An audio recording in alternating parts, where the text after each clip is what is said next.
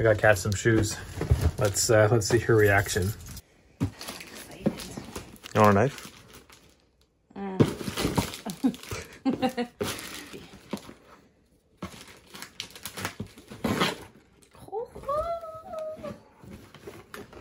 Open it up.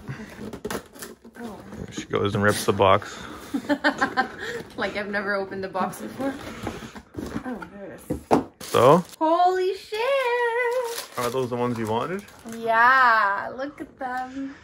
So do you know much about these shoes? I know nothing. You just know that you like them? I just know that everyone in Montreal wears them and that they look sick. So those are actually $5.50. a reissue. Those were originally made in 1989. They're actually a basketball shoe. Holy shit, I'm a basketball player. Yeah, but they didn't really shine too bright back then because they were overshadowed by like the Nikes and whatnot. So they weren't as popular, but now seeing as, you know, we're all nostalgic and we like to bring back old shoes, they've been reissued. And they actually, funny enough, I watched a video about this. They didn't even have like the designs and the molds to remake them. They had to go based off of just pictures. Yeah, New Balance didn't even have them, which is kind of funny. Try them on. That's okay. It looks good actually. Right? Tuck lace, because those Those tongues look cool. The tongues. 550s. Basic white. Whoa. Beautiful women wear these shoes. My right foot is definitely bigger than my left foot. Holy shit. Really? It's more snug? Yeah. Sweet. Holy shit. Those are so cool. Yo, what's going on, guys? Welcome back to another video. So I thought it'd be fun to go over what's in my skate bag. I bring this bag with me on literally every session that I go on. I'm kind of like a very organized person when it comes to going out and having like everything that I need for the day. I thought it'd be cool to like kind of go over everything that I bring on a session. So let's start. Let's open up this front pocket here. Microphone. I use this to film my videos. You can see the mic here. It does an okay job. It's kind of a cheap Amazon thing, but it's cool because it like plugs into the bottom of my phone, and it's wireless, which is fun. Yeah, comment below if you guys have been enjoying the videos mic'd up. It's kind of fun. I feel like it's like a little more interactive. I can kind of connect more with you guys, and it almost feels like you're with me on the session, which is kind of cool. What else in the front pocket? Easy accessible pocket is here. A snack. Right now I got a Nutrigrain bar.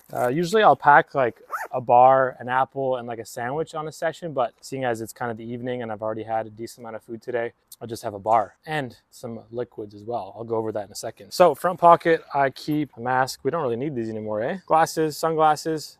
This is usually when I'm biking. I don't wear sunglasses when I skate. An extra hair elastic in case mine breaks, because sometimes they break. I have a lot of hair and sometimes hair elastics break. Got a lighter in here, car keys, and a hairpin, which I actually use to poke the holes in the bottom of grip when I set up a new board. I actually have chopsticks as well, but this is what I use in a pinch. So next I have in this front pocket here, got a few things going on here. I have an extra set of hardware in case homies, you know, lose hardware, or if I lose some hardware, it's good to have some hardware. An extra pair of indie bushings. I swapped mine out maybe a couple weeks ago for some new ones, and I just kind of kept the old ones in here. I think it's good to have, you know, like in case mine break or the homie needs some bushings. A silver tool with like the ratchet kind of thingy makes for doing boards a lot quicker. And then I also have this kind of like flip key tool. Honestly, I've had this tool since I was like, I want to say like 15 or something. I've had this for years, and it's actually a snowboard tool. Kind of nice because it like fits in your snow pants real easy. But I use that for hardware with a Phillips head, and it actually has a measuring tape too, which is kind of convenient if you're wanting to measure your skateboard dimensions. That's kind of fun. And I also have some lubricant here for bearings. So that's kind of everything that's in my front bigger pocket. Also got a bunch of garbage in here from setting up a board. I just set up this iShotWear 838 board. I'll put the card up here if you guys want to go check out that video. In this pocket here, I have a chopstick, a single chopstick. I put that in there, same thing, to poke holes. Put it in there because I actually forgot I had the hairpin, but today I used this for the board. What else do I have in here? Bag has so many pockets. I don't know about you guys, but I love bags with like heaps of pockets. I've got a medical kit. You never know when you're gonna need this. It's better to be safe than sorry. I think I've only had to use it once, knock on wood. I won't have to use that again. So next I have this big thermos of cold water.